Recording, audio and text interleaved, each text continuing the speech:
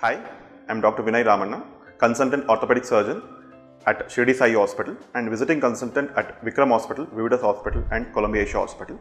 I also have my own private practice named Gokul Orthopedic and Physiotherapy Clinic at Mathikere.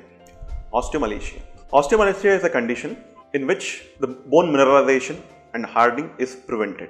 This mainly occurs in adults. The same condition can occur in children, that is called as Rickets. Other common condition is osteoporosis, where there is weakening of the bone. All these three conditions can cause weak bone and may result in fractures. The main cause for osteomalacia is vitamin D deficiency.